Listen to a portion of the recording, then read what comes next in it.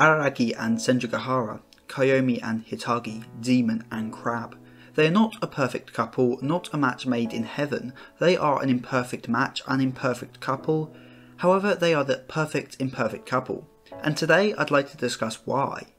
If you find yourself entertained at any point during the video, then consider liking, subscribing and ringing the bell, as I cannot explain to you how much such a small action can do for this channel. Also, if you want to support me further, my book Gang Fluid Justice is available on Amazon.com.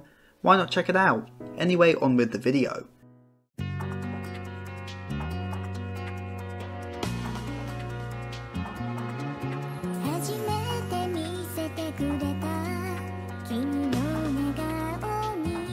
The relationship between Araragi and Senjougahara may well be my favourite relationship in fiction, and it's because it isn't some big romance. There was no long build up, no back and forth. By episode 5 they were a couple. They barely knew each other, but due to that they now have the rest of their lives to get to know each other. Senjougahara fell in love with Araragi because he helped her to save herself. And that isn't to say her feelings of love and forgiveness were mixed up. She did love Araragi, and it was because he helped her, or more accurately, because he helped people. As Senjougahara says herself, even if he saved someone else, she still would have fallen for him, as she fell not for her saviour, but for a saviour, for someone who helps others no matter what, someone who helps even people that maliciously attack him. She says it herself, she loves him for many reasons. Because he is cute, he is kind, and because he will come to her rescue when she is in trouble, like a prince.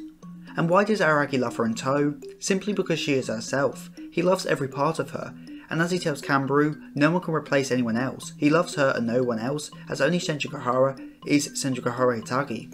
She loves him because he is himself, because he is a saviour, and he loves her because she is herself, because she is Senjougahara Hitagi.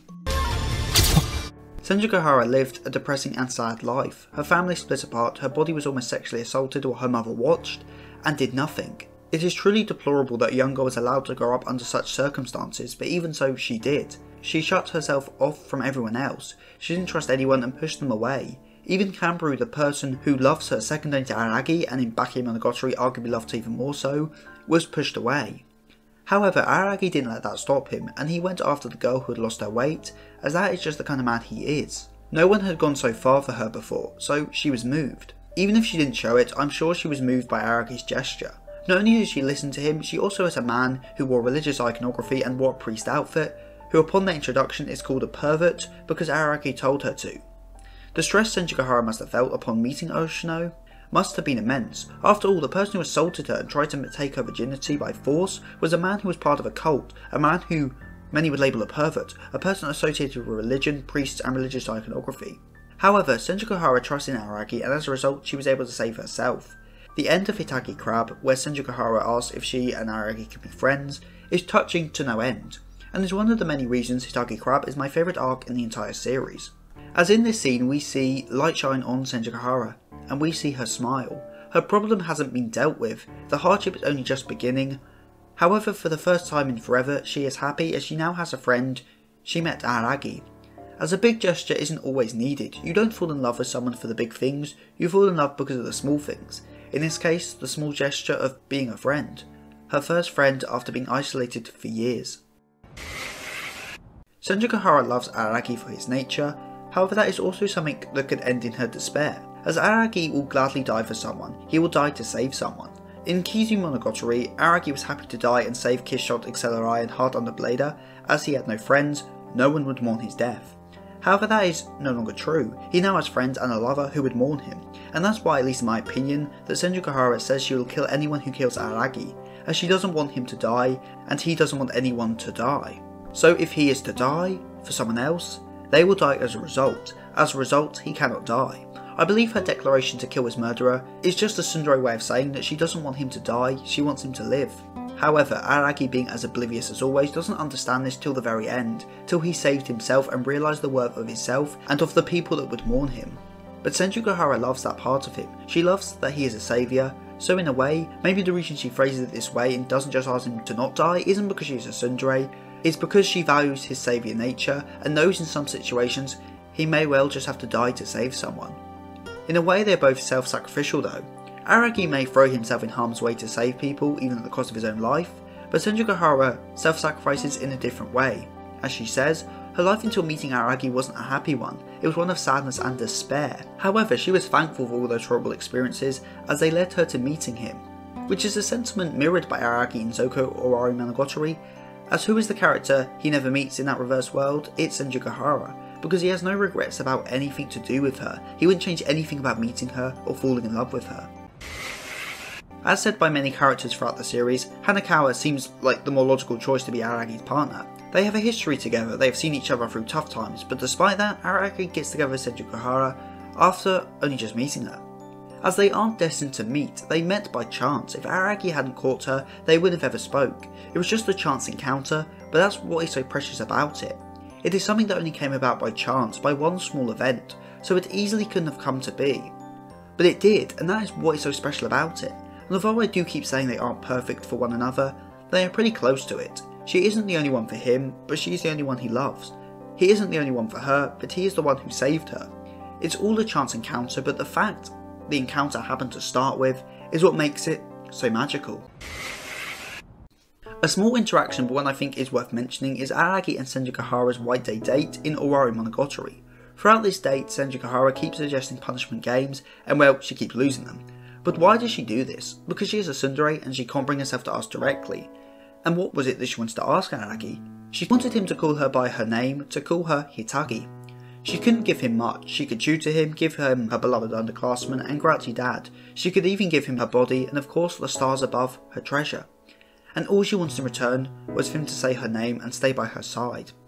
As Senjougahara may be acid-tongued and insult Araragi a lot, that is because she still is a teenage girl trying to express her love for the boy she loves. She just wants him to love her, that is all she needs. And a relationship where all each party needs is each other's love is something that doesn't need to be explained. It's something to witness and enjoy, which kind of begs the question, why am I making an analysis video on it? The next section will have spoilers for the off-season light novels, specifically Musubi Monogatari, so if you are anime only, please skip to this time here. Musubi Monogatari's final part, Suzura Human, focuses on the future of Araragi and Senjougahara. He is working in Japan and she is working abroad. They need to make it work somehow as they love each other and want to be together. In the end, Araragi decides to work abroad and Senjougahara decides to work in Japan. They think the same thing, but as a result, mess it all up, as they are a perfect, imperfect couple. As Senjougahara says back in Monogatari, the thing that scares her most is the thought that she will ever hate him and that she will ever lose him. And well, what happens in Musubi Monogatari? She is crying tear after tear due to the thought that she may lose him, they may break up for good. All that time, her fears stayed the same, her biggest fear that she would lose and grow to hate the person she loves more than the world. The person who she would murder everyone on earth to avenge. The person who, in order to save, she asks Kaiki for help. The person she hates and blames for the downfall of her entire family. She loves him so much that the thought of not being with him brings her to tears, as losing him would mean losing everything to her. However, he will never give up on her and she will never give up on him, leading to the before mentioned turn of events. We never get a resolution to what happens next. Well, technically if you consider Mazi Monogatari canon, then Araragi does continue to work overseas, but that is neither here nor there. Who works where is never said, but it doesn't really matter, as they will work it out. Not perfectly, but imperfectly, as an imperfect couple. And because they are a perfect couple that thinks the same things, but are imperfect as they get it just off, we get a repeat of their conversation from the end of Mayori Snail. However, it's a bit off. It's the opposite of last time. Araragi says I love you in broken English, and Senjougahara says Koyomi to, which doesn't translate too well into English, but is an indication that he will ask her to marry him soon. It is a perfect ending for this amazing couple, and it is the perfect chronological ending for Monogatari as a whole, as remember where the series started, with the meeting between a boy and a girl. Personally, I cannot relate too much to Araragi and Senjougahara's relationship, and I think that's okay. You don't need to relate to everything in fiction to understand and enjoy it. Even if I don't relate to their relationship, I can still enjoy it and be touched by it. My favourite episode in all of Monogatari is episode 12 of Monogatari, Tsubasa Cat Part 2. It is nothing more than a simple first date between two characters, no oddities, no fights, no mysteries. It is just a date.